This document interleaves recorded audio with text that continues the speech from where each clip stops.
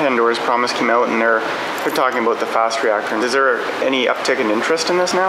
I think it has motivated some people who had been either skeptical of nuclear or were anti-nuclear to rethink.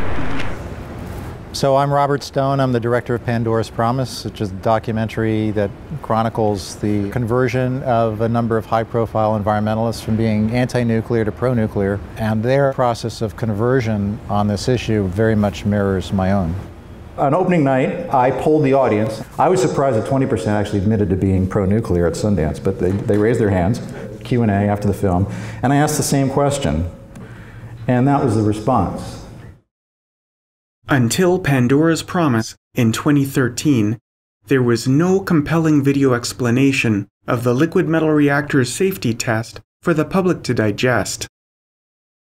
That same year, a video of molten salt researchers was posted to YouTube explaining how the molten salt reactor experiment safely compensated for an equipment malfunction thanks to the passive safety enabled by molten salt.